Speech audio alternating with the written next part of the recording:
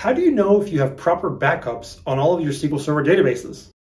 Hi, I'm L Chacon, one of your friends at SQL Data Partners, and in this video, I'm going to show you how to find out if your backups are happening and how to confirm they are available. Let's get started. How do we know that our backups are happening? If we have automated the backup, one way is to look at the history of the jobs.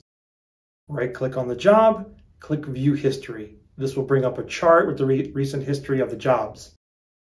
If I double-click the job, I can peek at the notification table and set up the job to notify me if it fails. Job failure notification is something we can set up because we are good stewards of our databases. However, sometimes we want to make sure to check the checker. It's worth a little bit of time to do that, and so we can be sure our backups are happening.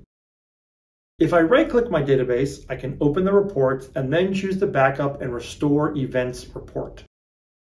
It's fairly basic, but it will show me some of the history that's happening in the database.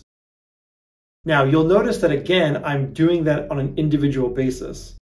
Here, it's telling me about the backups that I've had, and I can see that history.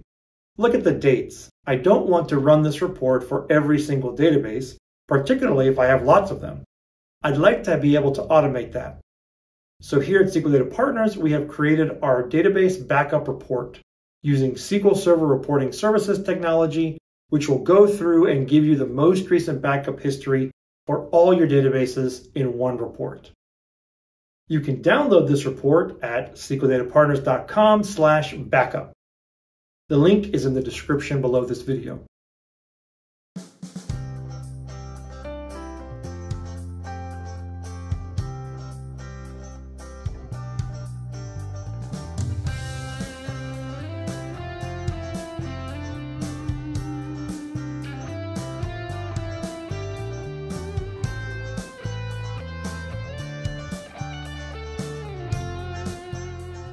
When you run the report, we give you our 2 cents as to whether those backups are up to date or not. It will list all the databases in SQL Server so you can review it all in a single report and make the appropriate next step. In this video, we have discussed several options available to you to ensure your backups are running properly. Check out our channel for tips, trainings, and our podcast episodes.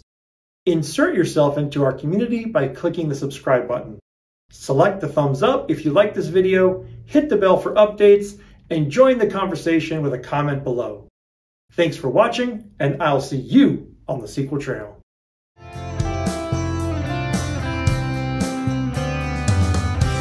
SQL Data Partners.